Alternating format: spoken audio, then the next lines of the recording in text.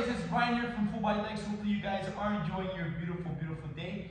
Today I'm going to show you guys a great core exercise called the close V-tucks, okay? So what I want you guys to do here, first and foremost, we're going to get ourselves into the V-tuck position, which normally you would be sitting like this, but for today I'll ask you guys to go on the floor.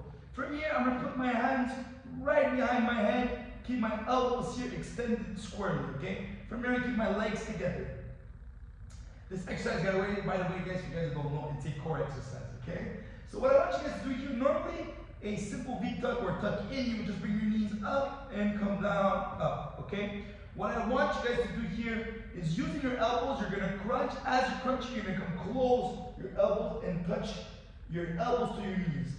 So I'm here raising my arms, I'm gonna go up, touch, and come. 1, touch, 2, keep those legs straight, up, 3, up, 4, up, 5, go for 5 more, up, 6, up, 7, up, 8, 2 more, up, 9, up, and, okay?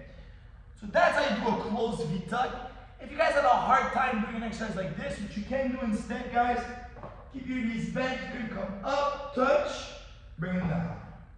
Up, touch, bring them down, and just go like that. Okay? Hopefully you guys enjoyed this great exercise. Have yourselves a great day.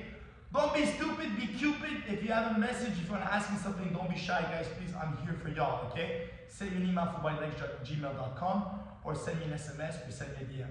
Be good, and I'll see you soon. Ciao.